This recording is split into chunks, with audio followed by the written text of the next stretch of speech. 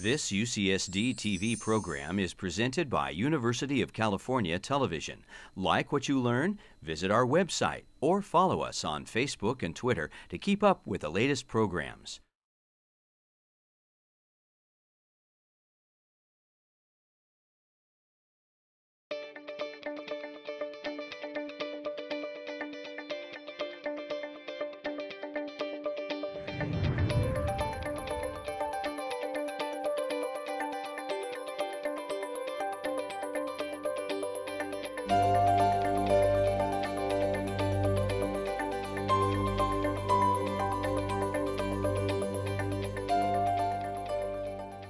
Well, hello everyone.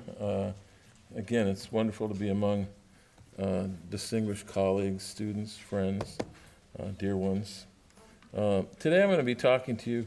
This is going to be a very intensive presentation because when we talked about organizing it, we decided that this audience would have a lot of tolerance for a high rate of information. And so that's what this one is going to be. If I'm going too fast, just, stop me, let me know. It seemed like it was going to be simple when you hear these learning objectives. That, oh, well, there's just 2 learning objectives. You have to find, we're required to do this for the CME credit, just these 2 things. But you'll see once we get going, I'm going to be showing you a lot. And part of it is to stimulate your imagination and to try to get you to maybe come up with some hypotheses in the course of this. And so it's going to be, I'll tell you, it's going to be extremely broad-ranging. So please bear with me on it because you'll be amazed at all the ground that we're going to cover. Mostly related to light, so and to vitamin D, and a little bit of a personal story. This story all started out at the Johns Hopkins School of Hygiene and Public Health in 1974 when my younger brother, now deceased, and I were asked to attend a seminar, and the seminar was given by Dr. Hoover. That doggy in the window. I'm going to play this just for a moment. I do hope that doggy is for sale.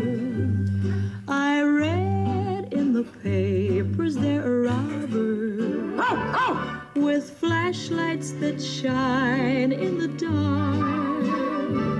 My love needs a doggy to protect him. So, we got on a trail that eventually led to making some pretty serious hypotheses regarding vitamin D. And when I get to the end of the talk, you'll see the reason for playing this old Patty Page favorite. But at any rate, it was a hot day in July in 1974 in a building that preceded the existence of this one at 615 North Wolf Street in Baltimore, when my brother and I were asked to sit down for a presentation by a speaker from the National Cancer Institute, who came 80 miles in the hot weather. Apparently his air conditioning wasn't working because he was sweating nails. And he sat down his carousel and he said, I've been directed by some crazy people, including President Nixon and Mary Lasker, to come up with a map of cancer in the United States. I think it's a waste of time. Tell you the truth, I'd rather be doing a study. But they forced us to do it, and you're the closest university, and we're going to show you these maps. And you'll see more modern maps, but the same idea as the ones that were originally presented.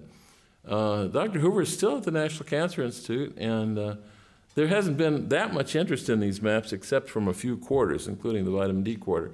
So I'll show you a little bit about it. He projected maps that look just like this one. This is colon cancer. And the rates where it's red are like 23 to 30 per 100,000. And where it's blue, they're around 8 per 100,000 to 15 in our own country. And as you can see, it's kind of, to my brother and I, it was kind of startling that it was so low in the South. We weren't interested in particularly in how high it was in the North, although it turned out to be important. But if you look like below the 400 contour, this is the intensity of sunlight, or like the states of Arizona and New Mexico, that there just wasn't much of this disease, despite a high level of proficiency in detecting it and medical care. And we decided that, oh, holy cow, we had just driven across the United States from San Diego to Baltimore. This was essentially the first day, as I recall it, of my first job. And we didn't know what we were going to do, my brother and I, what we were going to work on. And all of a sudden, our whole course of our career was determined in 1 second when Robert Hoover projected this slide, or one just about equivalent to it for an earlier period. And we said, well, whatever it is, this is what we're going to do the rest of our lives. And it turned out that's how it panned out. The part of it that was a little confusing is, well, everybody agrees it's really low in the South, but how come it's not uniformly high across the northern tier of states? And that took about 10 years to parse out. But eventually we determined that there was very thick air pollution over the northeastern quadrant of the United States from the burning of high sulfur coal that comes from the coal mines in Pennsylvania, and it's burned throughout the region. And it leaves something behind that we've dubbed acid haze. And it almost never gets in the news. The only time I heard it mentioned was when John F. Kennedy Jr. crashed en route to Martha's Vineyard because he became disoriented when he got in a cloud of this stuff. And it's basically there all the time. It's about 4,000 feet thick, and it stays in the atmosphere usually until rain comes along, and then it precipitates, acidifying the lakes. And most people know it through its consequence for the lake's acid rain. Well, that's the place where that is. It also just happens that the northeastern quadrant of each continent in the northern hemisphere attracts ozone. So there's a very thick layer of ozone there, markedly thicker than there is in the rest of the country. It just balls up there over that part of the country. There's also Arctic air masses that come down from Canada, and if you live in that region, you know how cold those can be. And those certainly keep people from being able to expose their skin, which is, of course, needed to make vitamin D. So we immediately, within seconds, we said, it's vitamin D, that's what it is. Nobody's going to believe it, and nobody did for many, many years, but we stuck with it. It turned out that it was similar for breast cancer, with a couple of exceptions, San Diego and Los Angeles being one of them, and the Bay Area. But our interpretation was that these are magnet areas, and from my experience in living here in San Diego, almost everyone I talk to is not from San Diego. I'm one of the few natives I've met, and most people are from the northeastern quadrant. And so, at least the ones that I've talked to, but they come from all over. But there's a big draw of talented people from the northeast out to these counties in California. And we think that's the reason for the effect, that it's maybe somewhat like MS, that there's a certain amount of establishment of the effect early in life, and then if you move, you may maintain the same risk throughout your life. With colon cancer, it's not that way. If you move from New York to Florida, you will eventually take on the rate in Florida. But for this disease, it appears there is a certain amount of setting of it rather early in life. And these contours that you see, we had drawn by the Johns Hopkins artist who had much better things to do, I think he thought, but at least we knew where the sunlight was, and this is calories of sunlight that reach the ground. And it's quite a bit different. It's 300 up in, say, the Boston region versus about 475 where we are right now. And this is over the whole year. So this is a moment similar to that when my brother and I first saw it. That's me on the left, him on the right. We didn't actually have a picture, but there's a movie called Our Mr. Sun, and it struck someone that it looked like the two of us looking at these maps. So I brought it just for your enjoyment. And we did Sunny Side of the Street earlier. But this attendance at this seminar resulted in a bit of a friendship with Robert Hoover and a publication of a paper in 1980 called Do Sunlight and Vitamin D Reduce the Likelihood of Colon Cancer? Now, we didn't know it, but Apperly had previously said that, well, you know, when there's a lot of sun, there's an inhibition or antagonism of cancer, but had not linked it with vitamin D. So our unique contribution was not realizing that it was present, but linking it with vitamin D. And in this paper, we also linked it with calcium, which turned out to be pretty good at preventing colon cancer, too. And this was the map we made for that original version with the Johns Hopkins artists. And what I'm going to show you now, and this is going to tax your patience, but in the discussion preceding this, it was decided that, hey, let's show everybody all the different associations that we publish between either latitude or ultraviolet light adjusted for clouds. And we have a wonderful way of adjusting for clouds now, the International Satellite Cloud Climatology Project, ISCIP satellite. So when you see the horizontal axis is ultraviolet adjusted for clouds, it's actually solar irradiance.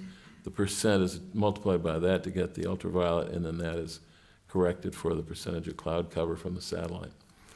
Where does skin cancer fit in this? Well, you know, it doesn't fit in it very well. It's higher at lower latitudes. You get closer to the equator in Caucasians. But then on a world scheme, I don't have the smiley for it because we didn't do a paper on it. It's very unpredictable because the skin becomes more pigmented as we get closer to the equator, and that reduces the risk. And so you get more or less a flat line. You certainly don't get a smiley. I'll show you what a smiley looks like. This one's for breast cancer. And this is typical of many disorders. R-squared is 43.43, which means that the latitude accounts for 43% of the variation among the countries. And most people are rather surprised to see that, well, they're not necessarily, but New Zealand is always high, and it's always on the left side because that's the southern hemisphere. We use negative numbers to denote latitudes in the southern hemisphere. For almost every cancer I'll be talking to you about, you'll see that New Zealand is quite high up there. And Argentina goes way down near the Antarctic continent, and Uruguay and some of the others are kind of surprising in the southern hemisphere, but almost always New Zealand is at the top. And in the northern hemisphere, it's usually Iceland. You see Iceland over there. But there are exceptions, like the USA, which has the highest rate of cancer of the breast in the world, Israel, and these things are not without exceptions, although we think we know the reasons for the exceptions. You can look at it, and Rafael Como is here in the audience, and this is a paper that he worked on breast cancer premenopausal, and you see it looks like that.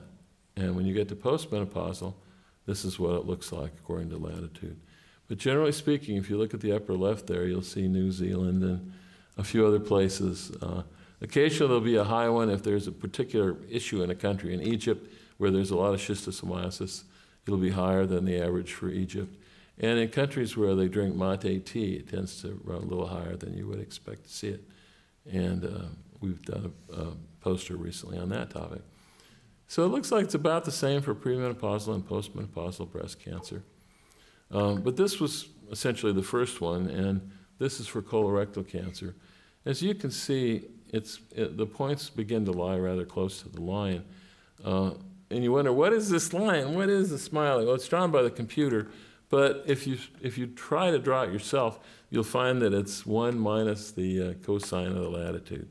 And the intensity of solar irradiance is proportional to proportional to the cosine of the latitude. So this is just the opposite of the irradiance. The irradiance is highest at the midpoint, and it gets further and further away from it. It gets higher, so that you lower. So that when you're down in New Zealand, you have extremely low irradiance, and when you're up in those countries in the northern areas, it's quite high irradiance, but high cancer, but low irradiance. And there's about 175 countries data represented here. And this is only possible because the UN releases GlobalCan, which tells us the age standardized incidence rate of cancer in 172 countries of the world. They work very hard on this. This is pancreatic cancer, and you see it's rather similar to colon cancer. And what you're seeing on the horizontal axis for both of these is a cloud-adjusted irradiance, and with all values indexed so that the equator is in the middle of this, and the negative values are just denoted negative because they're in the southern hemisphere, but allows the same kind of a display, which we call a smiley.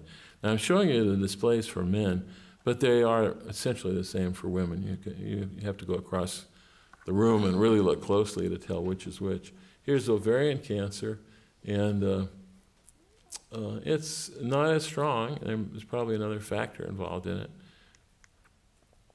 And this one is for brain cancer, and it is an effect that's present. New Zealand is almost always up in the upper left, and countries which have a lot of air pollution or really high latitudes are almost always in the upper right. And here's bladder cancer, and vitamin D is now being used to treat bladder cancer. We've written some papers on this. Oh, and there's the Egypt example. You see most of the lines points conform roughly to the cosine, 1 minus cosine. But Egypt is way up there, and that is because so many people work in the Nile that they picked up schistosomes that live in their bladder, causing chronic irritation in the bladder, and that leads to bladder cancer. Vitamin D works especially well with BCG in the treatment of bladder cancer. both sides are just the northern and southern hemispheres of the world. On the left side, there are not as many countries. So you see when you get to, say, NZL, which is New Zealand, that's a latitude of 40 degrees south of the equator, and it has a rate of 10. Whereas when you get down to the countries that are really quite sunny, you see that the rate might be 2 or 3. It almost is 0 when you get to the extremely sunny places. And then on the other side of the curve, you'll see that as you get up to the right, some of these are due to high latitude, but there's Iceland about where it belongs, near the line. But some are high latitude interacting with air pollution, such as Luxembourg, a little country, but it still burns high sulfur coal. Italy and Spain. Italy's gone to a lot of high sulfur coal now. And you see there's more of an effect of pollution in the northern hemisphere than in the southern, and it seems to make the points for areas that are highly polluted jump even further above the line than would be predicted on the basis of latitude. That's all that's about. Here's kidney cancer. You'll see it's kind of a similar pattern. This one, Uruguay, stood out, and Raphael and I realized that this is the country where 90% of people consume a carcinogen tea called mate, and they're paying a price for it. This is, looks like you can just see the top, multiple myeloma. We just had this paper accepted, and this shows multiple myeloma throughout the world. And the usual suspects are up high. You can see New Zealand almost in the ceiling, you know, it's way up there. And New Zealand is, I think if there was one place to live that I would not want to live, having studied this, it would be New Zealand. Almost all of these have New Zealand up high. With the mate study, did they do a controlled substance from smoked versus unsmoked? No, but everybody in the mate field has told us that, that there's two kinds, that the mate that's made in one place or is popular in one area is smoked, and the other mate is not smoked. And we're pursuing that now. It seems to be the smoked one that causes, that's the one that has the problem. You can consume the unsmoked and you're okay if you're a mate fan. Not many people are, but I had a student that all he would do from dawn to dusk was drink mate. And I realized it's pretty influential. It comes in a silver sphere with a metal straw, and you just sip it all day long. It's a cultural practice. Comment on mate? Yes. I grew up in Argentina. Well, yes. I drink mate, and the silver mouth helps when you pass it around in the social complex not to pass around the germs, but I agree with the comment about smoked versus unsmoked. I'm drinking a liter of mate every morning for its iron processes. I bought the smoked kind once, and I got sick within 2 weeks. I see. So that's my personal anecdotal experience. It's good personal testimony. Thank you. Usually the mention of mate inspires people. It draws us on a certain emotion. I'm glad that that worked out that way today, too. I'm glad I brought it up. Okay. Here's leukemia. You see New Zealand usually leading where it usually does on the left side, and the usual suspects on the right side. So, you know, previously it was suggested that sunlight might influence disease or cancer risk, although it just wasn't, the connection with vitamin D wasn't made until recently. But Hippocrates said always pick the sunny side of the hill to live on, and Apperleaf said that sunlight fights cancer. So for colon cancer, we now have studies of individuals. They go pretty far back. This was our first one in 1985. And at that time, these are the results, oral intake of vitamin D. What it amounts to is if you get down to that green bar, the third bar over is 155 international units a day of vitamin D. You take your rate down to like 7 compared to 30 or so in, these are Chicago Western Electric telephone assemblers. And we thought when we published this that people would start taking some vitamin D. It was just a small amount, and the effect was pretty profound. But nobody paid a bit of attention to it, of course, even in the Lancet, you know. 19-year follow-up study using plastic food models. This is the Western Electric study, which is the same study that linked cholesterol with heart disease. So we thought, well, maybe a different way to do it would be to use some samples we had collected in the past. And fortunately, my colleagues and I had collected 25,620 samples of blood and divided them into 2 aliquots each, put half of them under the Johns Hopkins Hospital and half of them under a mental hospital, the Western Maryland Center, in case there was an attack on Baltimore. And they were still there. There was maybe it was 8 years later. We said, well, maybe if we look at the vitamin D in the blood, people will pay more attention to it than if we look at it in the diet, because the diet is a small proportion. Some investigators have found that 95% of the vitamin D in our circulation is from being in the sun. So maybe this will do it. We thought, maybe we'll get it. So we had 25,620 volunteers, and we sent 5 big old trucks out. Bloodmobiles is what it amounted to, and collected the blood. We had 34 cases and 67 controls, and they were matched as shown. And this is what we found. It was that if your 25-OHD was greater than or equal to 30 nanograms per ml, you had half as much of it. And if it was, even the split at 25 was at 0.3, a third as much colon cancer if you were at 25 or greater versus 0 to 10. But it was equally disregarded. No one thought, oh, why would we try to raise our vitamin D? It says it. I'm surprised at the amount of inertia that exists in the world. But people keep repeating these studies. This is the most recent one. And it had such a long list of authors, I thought you just might enjoy an opportunity to scrutinize who they all were. 1 or 2 of them were my former students, I'm happy to say. But this is what it found, and it shows that, the students do better than the professor. I had kind of a bumpy curve, and this is what the students came up with, these students that did a study of 520,000 people, as I recall now, in 10 European countries. And doggone it, as that 25-OHD goes up, that risk for cancer of the bowel goes down. And I still think that people don't believe it. And I almost wonder how many studies we have to do before anyone accepts the idea that, you higher your 25-OHD, the lower your risk of the second leading cause of cancer death in the United States. But life goes on. Here's relative risk of colon cancer, and this is in NHANES. This is the national cohort. And if you look at death from cancer of the bowel, it's, if you get up to 32 nanograms per ml, you're going to prevent most of it. You'll leave, it's a relative risk of 0.28, so, about 70% down, just with a modest 32 nanograms per ml, which I remember the day when we thought that, ooh, do we want to get up that high? But I no longer have that feeling, and you'll see why as things go along.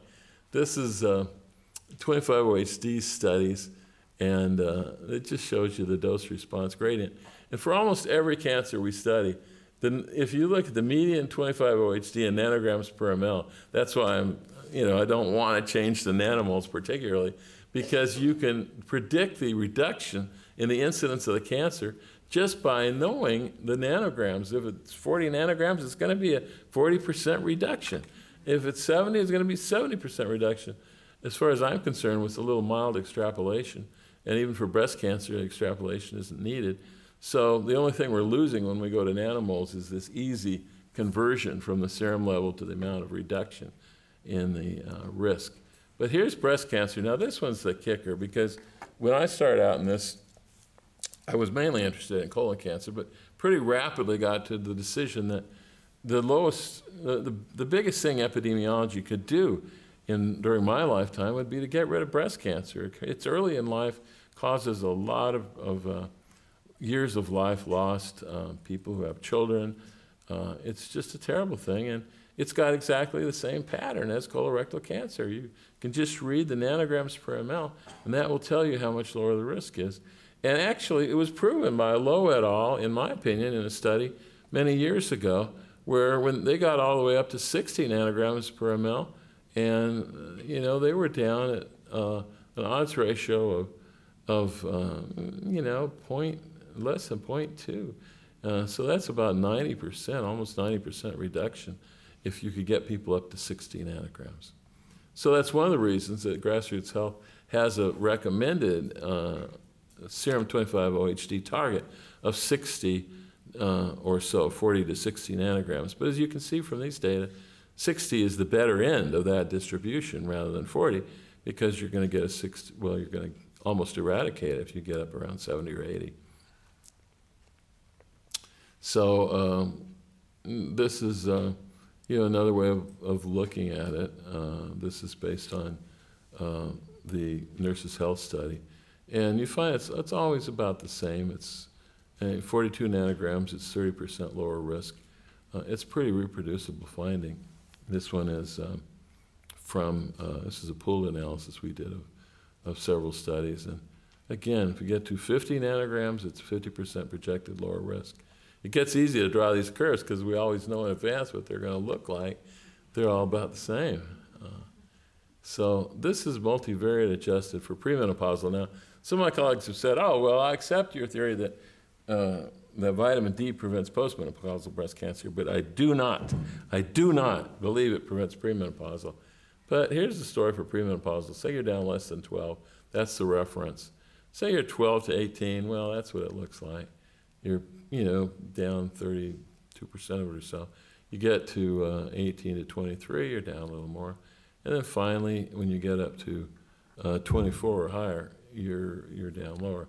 To me, this represents at least it's going to be linear dose-response relationship. The data are thinner, so we just presented data for quartiles, and thinner at the higher end. But it gives me no reason to believe this is anything but a linear downward relationship with the occasional flattening of the curve or even U-shape due to an artifact of people self-dosing vitamin D when they're not feeling so well or their relatives feel they aren't. So it's highly significant, and there's a dose response. And then what about postmenopausal? Well, this is what it looks like. For postmenopausal, this is a case control study. But as you can see, these studies they're pretty consistent. So we're down to, with 24 nanograms, we're down to 0.43. So, we're getting rid of 57% in a sense of postmenopausal breast cancer just by getting people up to 24. But my question is really, why should we stop at that point? Here's mortality, and this again is the nation's cohort. This is the definitive cohort for the US, in some ways for the world. And there it is, it's a relative risk of 0.28. So it's 72% lower mortality. If you just get people up to 25, and holy cow, the national average is 24, so that's not asking much. If you want to save lives, if that's your intent. So we did this meta-analysis, and there were 5 ordinary case control studies and 6 nested case control studies. And 5 ordinary ones were positive, it was significant. And for the nested case control studies, 4 were positive. They were significant taken as a group, although not individually. And the 2 bombed out. They didn't find it, they were neutral. But if you like to see it visually, these are the studies. In the bottom, you see the case control studies. They tend to have the strongest favorable effects. You can see there's one there, and the 4th one down in the lower panel that's down at about, say, 0.2, which is 80% reduction in the highest quartile compared to the lowest, or 80% lower in the highest quartile. Overall, it was a 60% reduction in risk in the case control studies, all ordinary ones, and a little less, it was in the nested case control studies. Well, as William Grant has pointed out in a paper, the case control studies, they are actually more up to date because they're getting the blood just at or before the time of diagnosis, whereas the nested case control studies, it's often many years between when the sample was collected and the event occurred, the fatal event or the incident event. And so the data are outdated for the nested case control studies, oddly, for breast cancer, but are more current for the case control studies. On the other hand, some people think that the beneficial results in the case control studies are reverse causation. I don't believe that to be true because it can't account for the latitudinal differences, which are quite massive. This is some work at NHRC, the Naval Health Research Center. These are women in the Navy, and blood is collected on them every year or 2 and frozen away.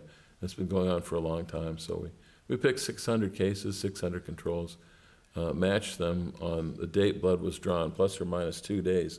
And you may think, why? It's plus or minus 2 days. I mean, how close can you match something? Well, it's because we could. There's such a large population. And it does reduce the noise of variation from day to day and month to month and year to year. And all this work, getting all these samples, spending the money, everything that went into it, and found exactly the same thing as every previous study. 50% reduction if you got up to approximately 50 nanograms per ml. So I'm getting to the point like where I want to put on a turban or something just to, you know, meditate on why people aren't acting on this. Do you think it's because people consider vitamin D a dietary supplement versus something that... Yeah, probably. Yeah, it's not a pharma. Yeah, that's true. I think it is. So these are women with early stage breast cancer at Toronto. Again, pretty much the same findings. I'm showing them all to you because I believe you have a high tolerance for information and can just want to see what the results look like. This is breast cancer survival. Now this is a little different. This is once you have it, are you going to be more likely to survive if you're high? Well, if you're less than 14, you're twice as likely to die. So you'd be crazy to have breast cancer and not take vitamin D, in my opinion. And this is just getting up to 22 nanograms per ml. But, you know, it does the job, even if you already have the breast cancer. Risk of mortality, these are people with non-metastatic breast cancer, although it includes a lymphatic invasion. And this is what happens, a 70% lower risk of dying if you got just a little vitamin D. This is 10,000 IU per week. So, and it's, let's take a look at colon cancer just because I know you can tolerate, I'm hoping you can tolerate all this information here, but it's just to get the general idea in a sense. And yeah, it goes down. It's like a third as much mortality if you're up at 40 nanograms per ml. And so it's there, and this is from the Harvard Cancer Research Center. So, you know, I hope I've convinced you that vitamin D prevents breast cancer, prevents colon cancer, breast cancer, premenopausal and postmenopausal, and it makes your survival way better if you are taking vitamin D or have a decent level of 25-OHD. So, anyway, people often ask me, well, how does it work? And it's not a complicated mechanism. It's present in the same in every tissue. The epithelial tissues are generally monolayers in anything that's got to absorb or secrete, and they're bound together by junctions, and the junctions are made out of E-cadherin, which is strongly upregulated by vitamin D, and it's a glue that glues them together. If there's not enough of the glue, these are examples of the junctions, they become soluble, they become internalized into the cells, and the cells take on a kind of a strange, less polar look, and they begin, rather than to cooperate, to compete. And the very first finding in the science of carcinogenesis was that cells that are not in direct contact with their neighbors will go into a mode of reproducing because they'll assume that there's nobody nearby.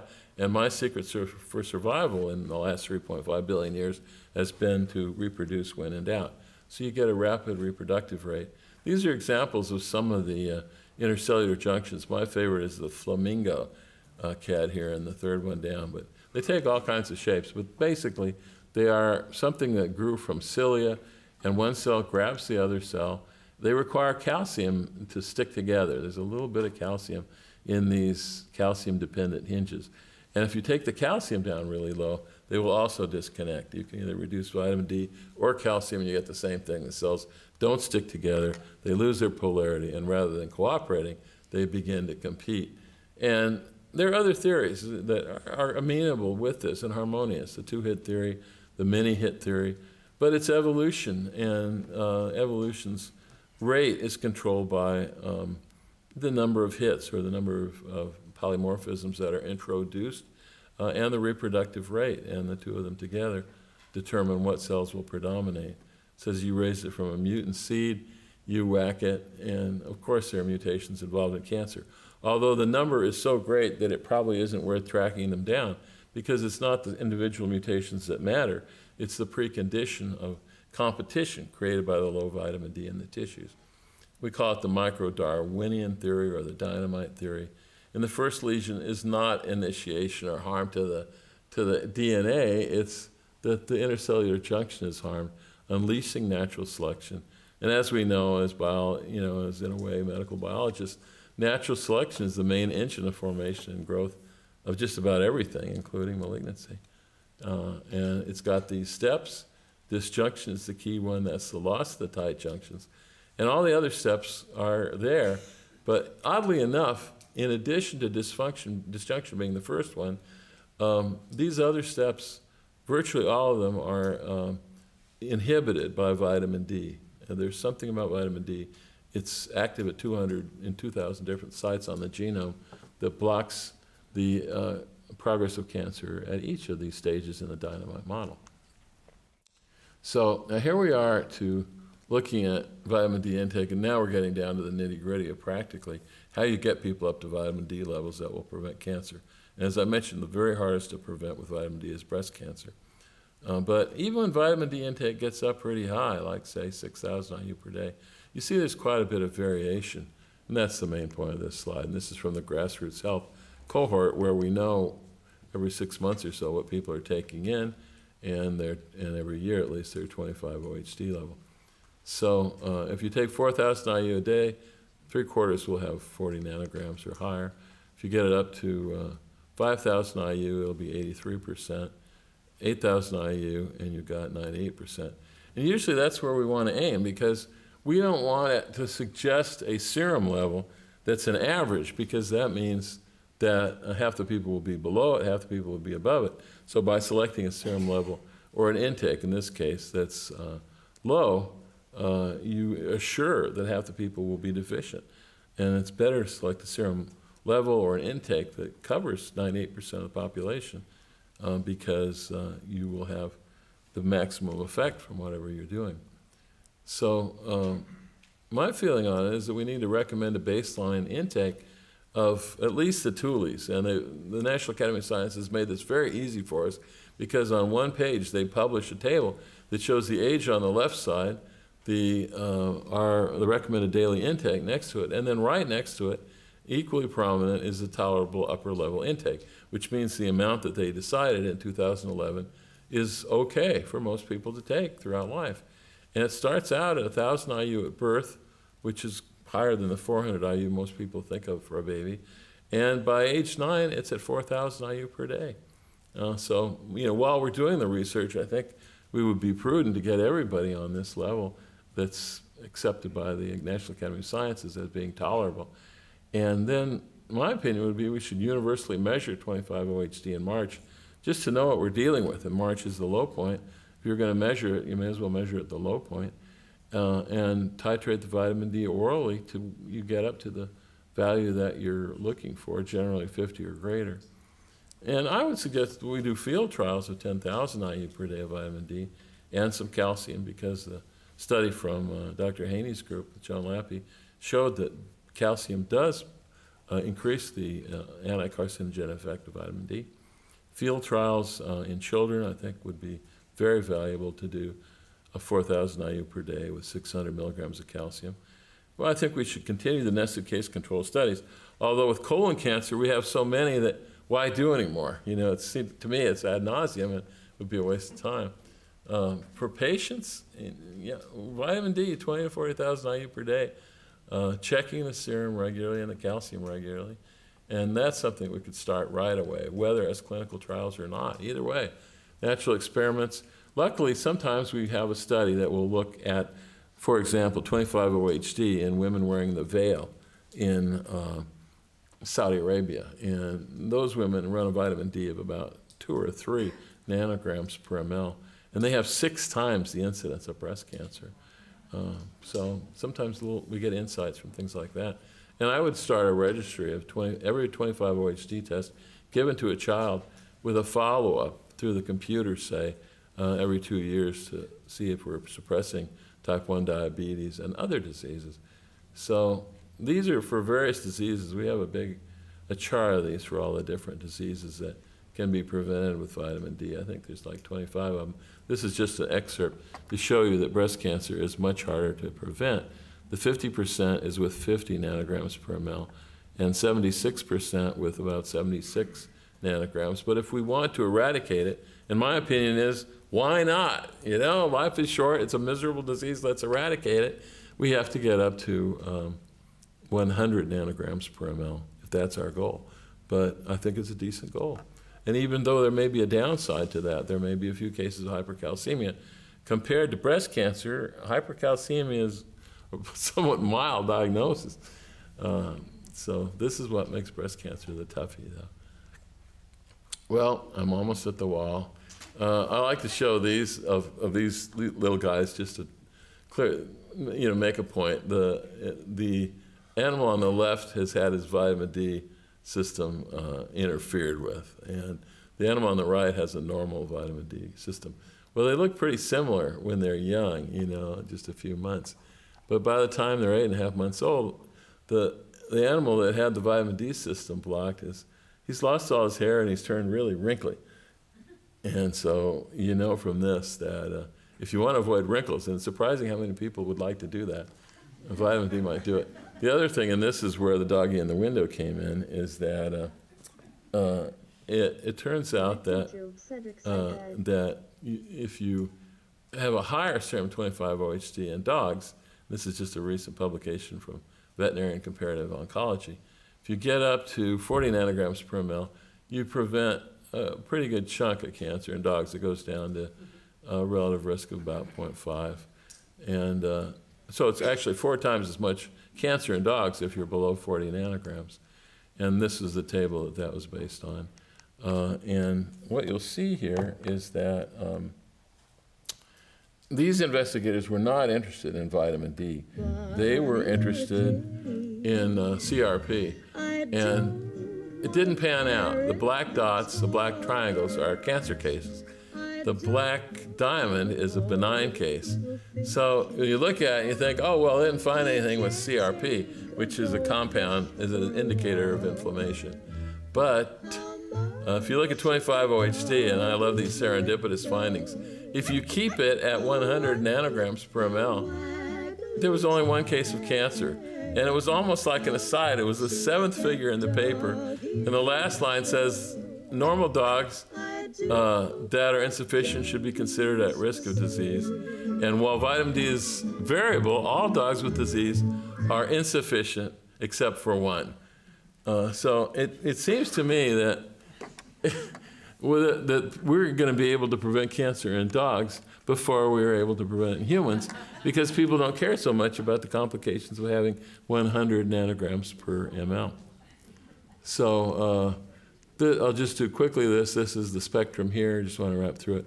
We have something called the human photoprotective response, but it was so much like the skin callus and the other issues that you've been told about earlier by Dr. Wunsch that I'll just skip through it here to the very last slide, which is here.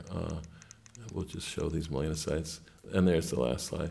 In honor of my late brother, Dr. Frank Garland, who participated in all the research that you saw today from our lab. Thank you very much.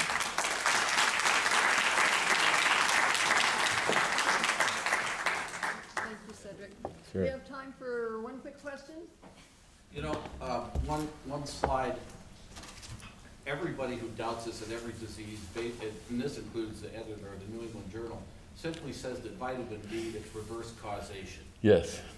There was a paper that was just published in British Medical Journal that just obliterated that. Yes.